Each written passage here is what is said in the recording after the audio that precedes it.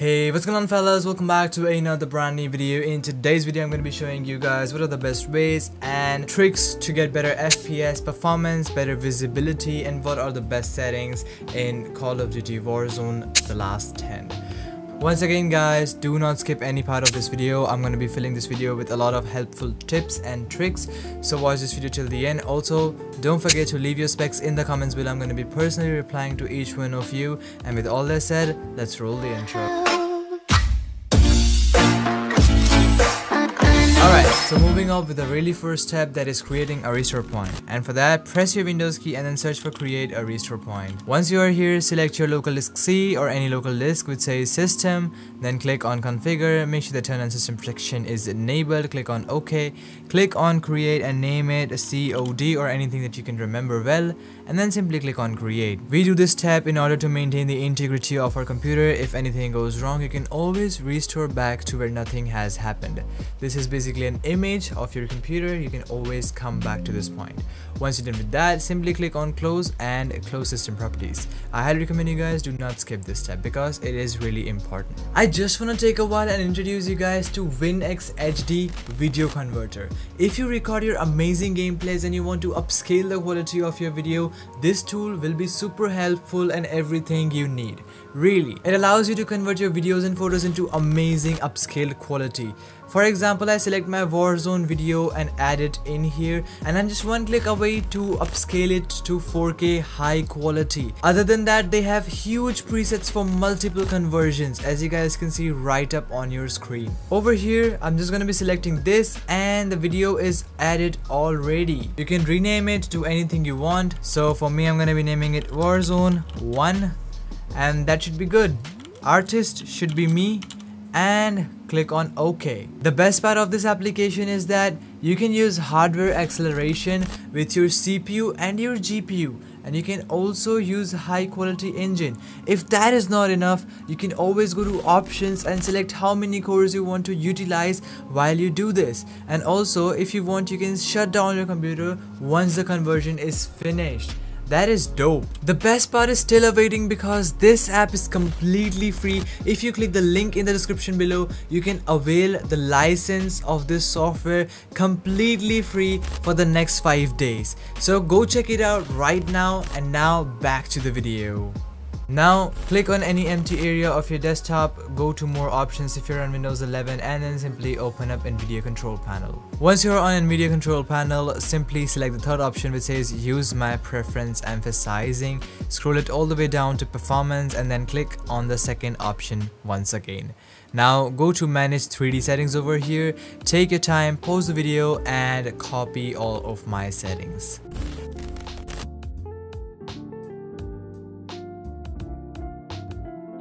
Now don't forget to leave any of these settings over here because these play major role while playing Call of Duty Warzone. Then go to the third option which is the configure surround physics. Simply click on yes, and then over here your processor should be your GPU. Once you're done with that, go to change resolution and then make sure that you're playing on the highest refresh rate. Go to adjust video color settings, and in here select the Nvidia settings, and then go to advanced section and make sure that your dynamic range is full. Once you're done with that, simply close your Nvidia control panel, and let's move to the third step, that is open up your Chrome. Alright, once you are in Chrome, just make sure to go to settings, and in here look up for continue. Just over here in the system settings, you can find continue running background apps when Chrome is closed.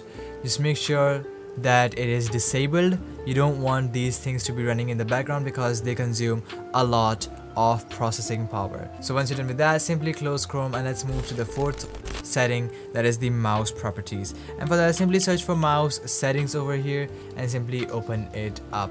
And once you're here, simply click on additional mouse settings and then go to pointer options and make sure that enhanced pointer precision is turned off.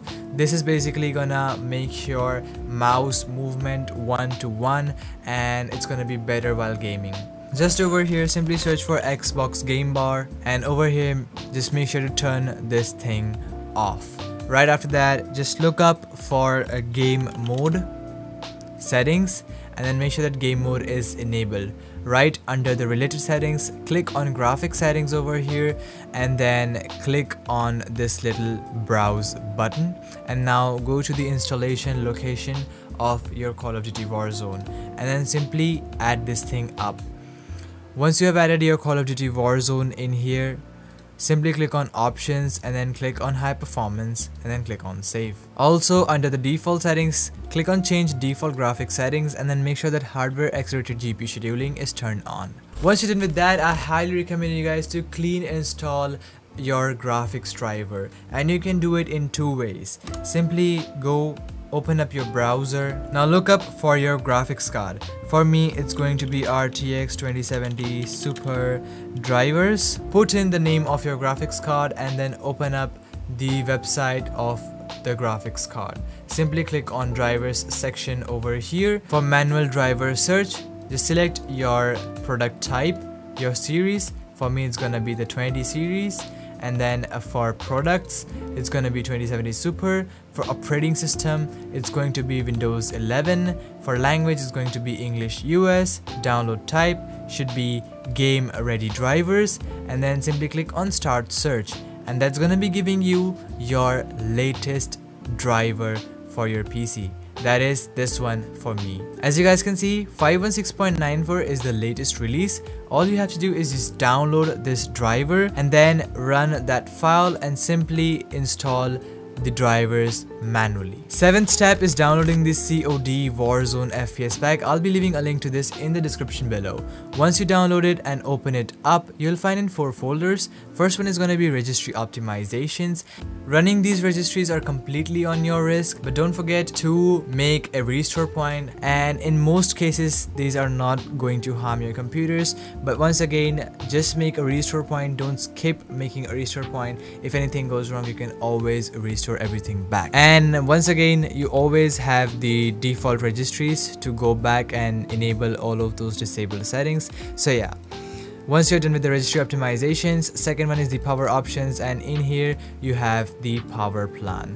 You can just open this thing up and copy this whole string from here, and then open up your command prompt, run it as administrator. Once you are in here, simply paste this string line, press enter. I've already done it. And once you're done with that, simply search for power options, and once you are here, simply select ultimate power performance if it's not already chosen. Go back to the FPS pack and then open up the RAM optimization folder. In here, I have left you guys a lot of presets. Simply run the one that you are eligible for. And if you want to know what RAM you're using in your PC, simply press your Windows key, search for system information, and in here you will find your installed physical memory on your PC. And if you find that registry file within these presets, simply double click and run on them. These are going to be completely safe, enabling your maximum performance of your RAM. Last one is the MSI Utility V3. Simply right click and run this thing as an administrator. And once this opens up, all you have to do is look up for your Nvidia graphics card or your AMD graphics card. Simply click on this undefined button, select high, click on apply, and then close this thing. That's going to be setting higher priority for your graphics card utilization, allowing you to get much better performance while you're playing the game. And once we're done with that, you are finally done with the FPS pack. Now once you're done with these, I highly recommend you guys to use ExitLag. You can find the link to ExitLag in the description below. Just go and download ExitLag from there. Once you download and open it up, the interface should look like this. It has a list of over 250 games to choose from. You can select Call of Duty Warzone over here, select the nearest region, use these two options over here, then go to Tools section, go to FPS Boost section, enable third, fourth and second last option from here. Once you're done with that, simply close it and let it run in the background. ExitLag will allow you to get better ping, better performance, better FPS, all within one application. I highly recommend you guys do not skip it. And since ExitLag is not free to use, you have to get a subscription after 3 days, and you have options to get a monthly, semi-annually and quarterly subscription. And if these are too high for you, you can simply use code BearFox20 to get a flat 20% off on your first purchase. So make sure to choose wisely. Last but not the least is our in-game settings, and for that simply open up your Warzone Blizzard, and in here I want to give you guys a little tip. If you are running a previous or a very low end computer and Warzone is not even opening up, you can do is go to options, go to game settings, and in here click on this additional command line arguments and copy this string. I'm gonna be leaving this in the description below. Simply paste this string over here, click on done, and then click on play. Alright, so once you are in game, simply go to options, then go over here to the graphics section, and in display section I highly recommend you guys to follow my settings. First, your display mode, I highly recommend you guys to always play on full screen. For monitor, make sure to go with the primary monitor. For display adapter, go with your graphics card. For screen refresh rate, go with the highest possible on your monitor. Display resolution should be always the native resolution for your monitor. Dynamic resolution should be disabled. And aspect ratio should be automatic. Sync every frame, or basically VSync, should be turned off. Custom frame rate limit, just leave it to custom. Go to advanced over here and leave it to 300, and then both of these to 60, so you can save that little processing power. For brightness, I highly recommend you guys to go with 50, or this is a personal preference. If it is visible for you and this is easily visible, then yeah, your choice. For display gamma, I believe that most of you guys are playing it on a monitor rather than a TV, so if you're on a monitor, go with 2.2. if you're on a TV, go with 2.4. For Nvidia highlights, I highly recommend you guys to keep it disabled. That's gonna be saving a lot of performance. And for Nvidia reflex low latency, keep it enabled, not enabled plus boost. Once you're done with that, simply click on apply settings and then go to quality section over here. For the field of view, I highly recommend you guys to adopt to 120 field of view in the advanced section. For the ADS field of view, go with affected. Then camera movement should be least, render resolution should be 100, streaming quality should be normal, texture resolution should be low, texture filter anisotropic should be low, particle quality should be high, bullet impact and sprays is a personal preference. If you guys like it, you can keep it enabled. If you don't, you can disable. Tessellation should be disabled. Dismemberment and gore effects should be enabled. On demand texture streaming should be turned off. This is basically downloading your textures and shaders meanwhile you're playing, so just keep it disabled. It's a lot of process consuming thing. Then down over here, post-processing effects, all of them are basically your personal preference. Filming strength, I still suggest you guys to keep it 1.0. grain should be 0. Nvidia DLSS should be turned off.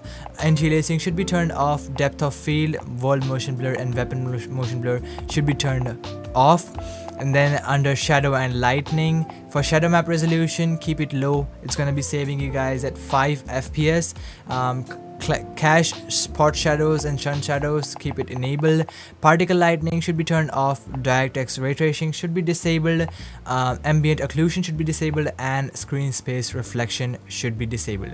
Once you're done with that, go to the interface section over here, disable the subtitles, and then scroll down, and for the minimap size, go with square. Minimap rotation should be turned on, and then scroll down until you find something called frame rates per second counter. Just enable it, so that's going to be giving you that little FPS counter on the top left section. For server latency, keep it enabled. Packet loss, keep it enabled.